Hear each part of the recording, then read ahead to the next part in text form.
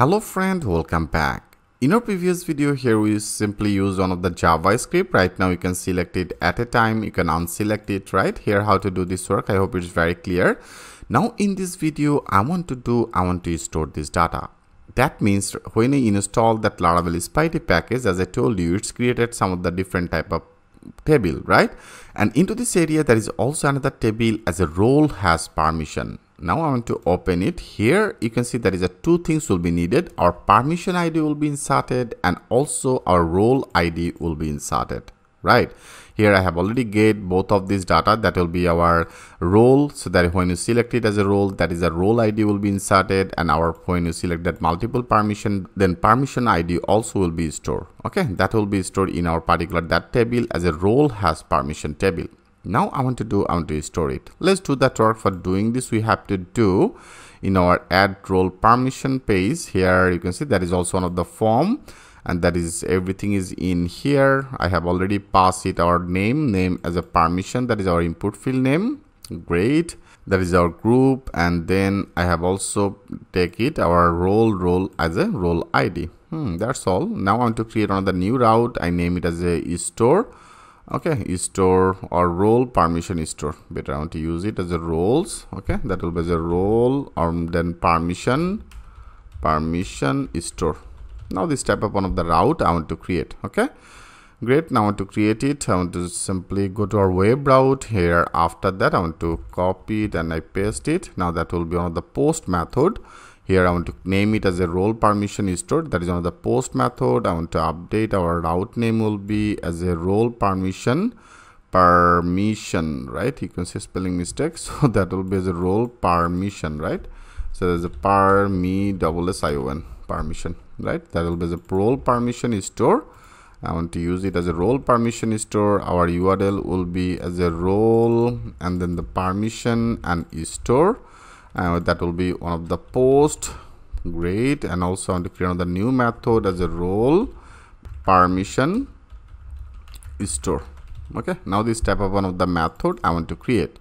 So I simply copy it, and now that is one of the post. I want to go to our our role controller. So into the role controller I want to create another new method. I name it as a public function. Method name will be as a role permission store, and that is one of the post method. Here also you have to pass that our request and then the $request. Okay, so right now from here we have to actually get that multiple data. Right here you can see for the reasons in our permission I pass it as an empty array. So here I want to simply take one of the variable as a data, and data I want to load one of the array. Okay, so that is our data array, and then I want to take one of the variable as a permissions. Okay, permissions will be which one? That will be our requested field name. Our requested field name I name it here as a field name as a permission, right? So that is our permission. I want to simply take it. Great. And now we have to run as a for each loop. It because of all here you may select it as a multiple permission, right? So that means one by one of the for each loop will be executed, and then that will be stored one by one all the data. So that is the reason I want to take one of the for each. So that will be the for each. Okay, I simply loaded that for each, and that is a for each will be started. Great. So into the for each area here I have already get that our requested all that permission, right? So that is actually our requested all that field. I take the things with this variable as a permissions. Now here with this permission I make it as key, and then I name it as an item. Okay, I name it as an item. Great. Now by this item one by one we have to take it. So now that is our data array. So into the data array area here we have to add that our field name. If you go to our database, now we have to store it in our role has permission table. That is on the field name as a role ID. I simply take it as a role ID. Okay, make that sure there have no space. A role ID will be which one? Here that will be our requested name, right? So that is our requested field name. Here also I pass it our requested field name for the role. Here you can say name that as a role _ID, right? So that will be our requested field name as a role ID. Great. And also I want to do the same things for our another field. I will copy it and here I paste it, and that is our another field as a permission ID. And permission ID will be which one? Here I have already get all that our permissions. Right now we are already into the for each loop. I take the things with this item. Now that will be our, that is our item. Multiple one, all that our permission will be inserted. Okay.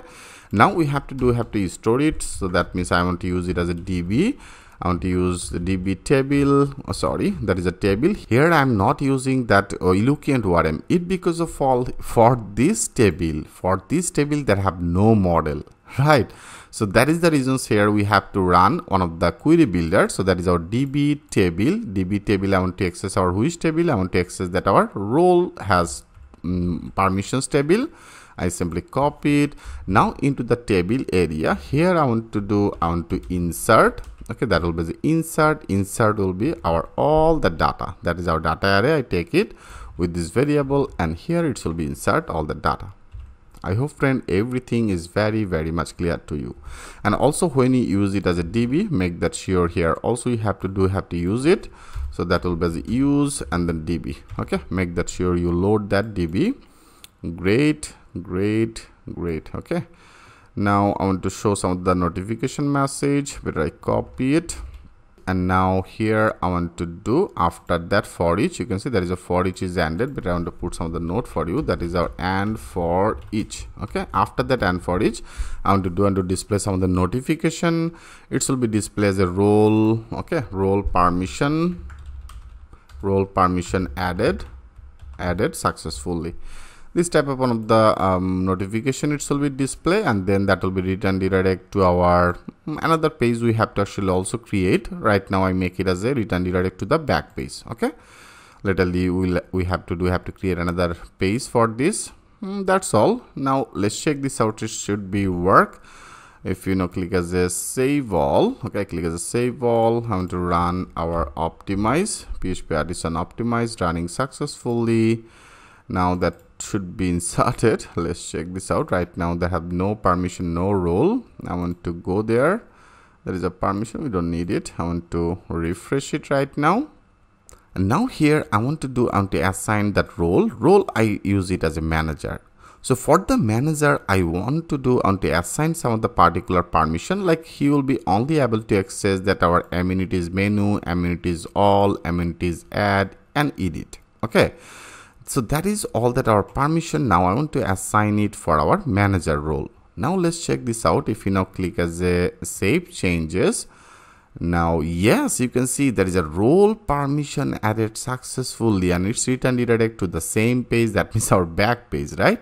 Now let's check this out. If you now go here, if you now click as a browse, yes, you can see friend, now that is our role ID 2. Role ID 2 means if you go our role table, and here you can see I have selected as a manager, and for the manager ID as a 2, right?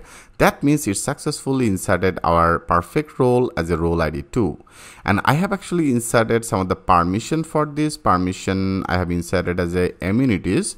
Like if you go here, it's inserted as a 54, 55, 56, right? If you go to that our permissions, I want to better use it as a 100. Now all that will be display. You can see that is our amenities menu as a 54, and that is amenities all have selected as a 55, 56 and 57, right? That means it's successfully inserted. Great. And also I want to check another one. Okay, I want to check another one for like as a sales. For the sales, he only will be able to access that comment. Okay, comment menu, that is the permission, and then category, block category menu, he'll be able to access it. Now let's check this out. Click as a save changes. Inserted successful. Again I want to check it. Go there. Yes, you can see right now that is our 4 ID. That is 4 ID. Role ID means that is for the sales, right? Great. And that is our sales. Here I have used it as a 63 and 65.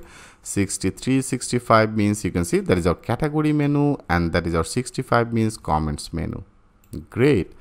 So how to do this work, friend? I hope it's very much clear to you, right? So right now in our next video, I want to create one of the all role page. I want to actually get all the data and I want to visible it in our another page. Okay, so here that will be not redirected to the our back page. It will be load another list page. So how to do this work? But I want to continue this process in our next video. I will show you that things with the live example. So thanks for watching. I will see you in the next video.